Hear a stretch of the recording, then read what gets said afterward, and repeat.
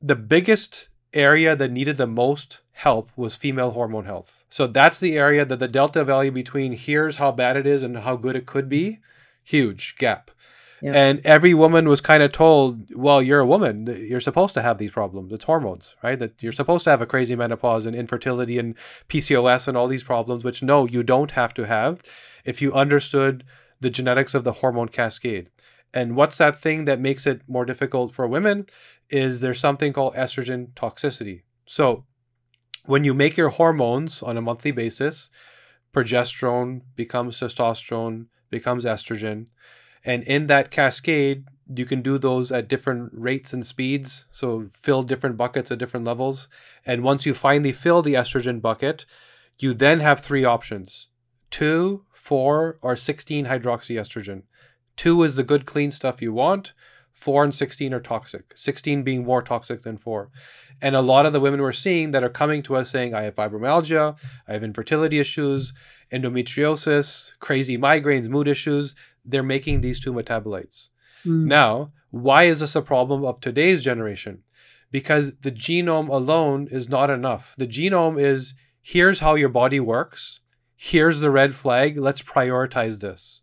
Now, we need to understand your epigenetic habits. What is your environment? What is your nutrition? What is your lifestyle? And the pairing of those 2 is your net result.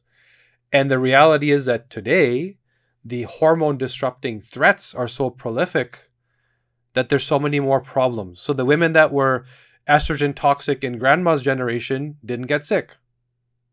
They were toxic. It caused some inflammation, but the body can handle some inflammation. Now the total load is so much that it's causing all these issues, including breast cancer. And this was a big thing we learned, and we can now deal with that root cause and make sure that women don't get sick. Got it. So there are so many things in our environment, like plastics and food and the air that we breathe, from all of the chemicals being sprayed in the air to EMF disrupting frequencies. All of that. All of those things, but especially the consumables, like drinking out of plastic and the stuff in our food, that is estrogen. That creates more estrogen. Yeah, it's your body treats it as if it's additional estrogen, right? So that's why it's called an estrogen mimic. So it mimics estrogen. So it's not actually estrogen. When it enters your body can get confused, thinks it's estrogen. So genes turn on to convert it into that estrogen byproduct, which is toxic and inflammatory. Because estrogen is such a female hormone. Is it kind of amping that up, like making more female? Like I think about female, like having curvier bodies, or like, just like, does it make you more woman too? So that's what's happening to men.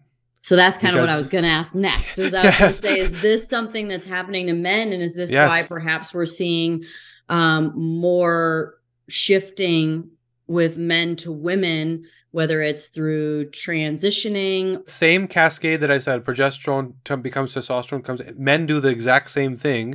We just do it daily. Men have a daily cycle, women have a monthly cycle, same exact cycle.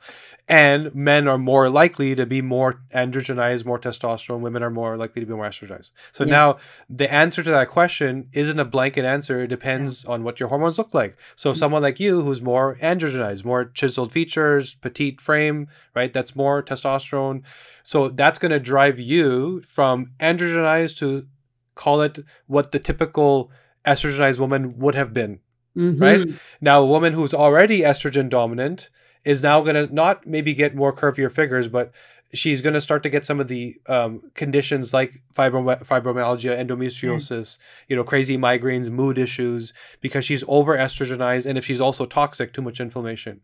What we're seeing with the men, the change in culture and the femininity among men, there's no surprise when you're taking what used to be a manly man, and you're removing all of what creates testosterone, the fight, the vigor, the training, the exercise, and you're sedentary. And so there's a funny thing with hormones. When you sort of lean forward and fight, that calls on your body to create more testosterone. When you create more testosterone, it calls on your body to lean forward and fight. And you get on this vicious cycle forward, right? Same is true the backwards, the opposite, I should say. If you kind of lean back and like, I'm not going to do it, you get more estrogenized. The warrior versus the worrier, right? And so we all now have a worrier lifestyle, sit in a chair and type, right? And be afraid of everything. Everything is a problem. And don't train, don't fight, don't do anything politically incorrect, tone yourself down. And so we're all going into this warrior mode, which is also an estrogen problem. All of us, right? So the men that are out there saying, let's do something and rile ourselves up and become men, there's something to be said there in terms of not losing half of our gender, right? What's the solution? Well, the solution, it depends. I mean, if it's like, is it a pill? Yeah, there's pills. Or is it a culture shift? Yeah, that's probably necessary also. There's some things we're trying to fix, right? There's some which need to be fixed. Inclusion. Yes, let's fix inclusion, because there's some people. I have had 2 business partners in the last few years that are both gay, right? And they need to be included and not be discriminated against. Right. Right. But what is also true is a person who isn't innately, by choice or by birth, right, but more by influence of chemicals and hormones, right, and confusion, unnatural, right? That was not who they naturally are, right. So you're taking away the identity of someone who actually is something, and then lending it to somebody to create confusion. And a lot of that has to do with hormone disruption. We're seeing it over and over and over and over and over again. So to answer your question, the chemicals are disruptive. The birth control is disruptive. The Teflon coated frying pans are disrupted. The plastics are disrupted. So understand that ancestral habits are the healthiest habits. That's what we are still wired for. Our bodies have not caught up genetically to cope with all of that. Plastics don't clear your body. They cause cancer, and they just float around forever, right? Forever chemicals don't leave. It was about a month ago, I read this article about Lululemon pants being loaded with fluorine, which is a forever chemical, which just doesn't leave. And it's very specifically in the crotch lining, which is when you're sweating with an opening, taking in the fluorine, yeah, amazing, right? So just understanding, so to answer your question, understanding how prolific hormone disruption is in your environment and your food and everything you do, from the chemicals you're spraying on your tabletop to the pesticides in your lawn. What is hormone disruptive? What is not? Understand that. Second is, it's so prolific that it may even be hard to manage even then. So you may decide that hormone treatment is beneficial for you, right? You may still want to be the manly man or the womanly woman. And you may want to take hormones because our reality, again, is not grandma's reality. Our genes are their genes, but our context is different. We're in a different bucket with different problems that we are not designed for. So we need more intervention. We need more supplementation, or whether it's hormones or even just things like DIM that slow down the estrogen pathway. Simple supplement. It's a broccoli extract, right? So it's a combination of these two things. Understanding the threats, eliminating them, understanding what you can do to add in supplement to turn the dial up on your capacity to be that person you were supposed to be. This area that scares me the most right now, which is our food, and the scare of mRNA being added into animals and foods for our consumption.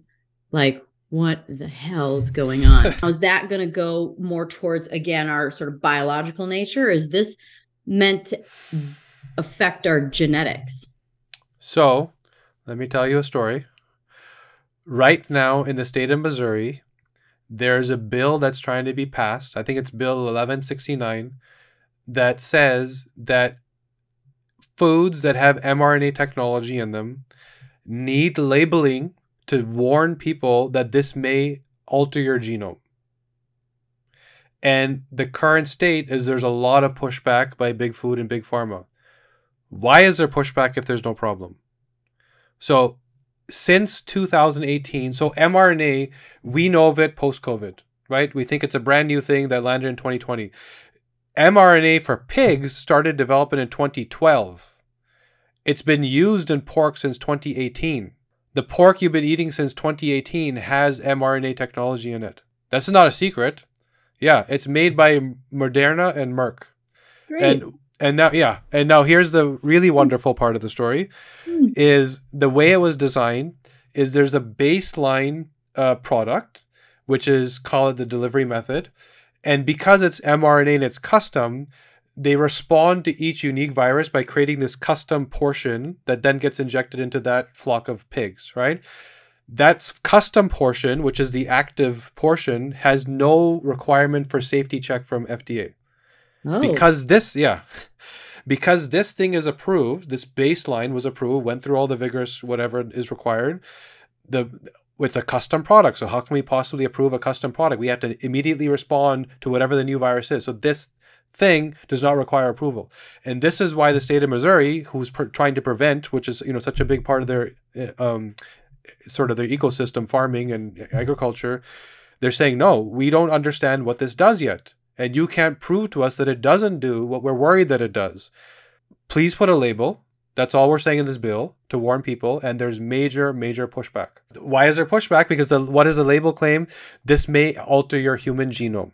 So if you have a signal, an mRNA signal that's designed to edit something, how do we know it doesn't stop at the animal it was injected in if you're eating it? Well, why are they injecting the animal in the first place other than to give it to us? Is there a reason? Well, it's meant to be like an antiviral. So, protecting. So vaccines have been used in animals for some antibiotics, right? So they're just saying, here's a better way to do it. It's custom for the actual strain in that local farm or area. I see. I don't get it. It doesn't add up. There's over 100 million wild animals that are being injected with mRNA. Yeah. To basically just infect the planet. Because if they're wild, they're going to... And let me just check and balance this real quick. Because you said that we haven't had our genes really changed since 250,000 years ago. So is this on an epigenetic level that we're being altered? Or is this a baseline genetic thing? So the scary thing is we don't know. Huh? We don't really know what this stuff does. But what we do know is CRISPR technology exists. And what we do know at the, biotech level, me being in the biotech industry, is it's not ready for me to develop a product yet. Right. I have tried to make products like, for example, I know that I can prevent cardiovascular disease if I can alter the 9p21 gene, which gives you a more robust endothelial lining, the arterial walls. If I make your arterial walls stainless steel, you're not getting cardiovascular disease. So I'm waiting for the day. I need that. Because remember, I have terrible veins. You I have do, the worst quality genetic veins. Yeah. But the highest dopamine, so you got a trade-off. You got a little bit of good, a little bit of bad. So what I'm trying to do is fix the bad, which is if I can make a CRISPR technology product, gene editing, gene therapy, then great, I can fix that problem. So I'm being told right now I can't do that. Meanwhile, we don't know who has access to what, right? In theory, CRISPR works. So is it that it's not yet available, or is it just not yet available to me? If you like this clip and you want to hear the whole episode, click at the bottom of your screen.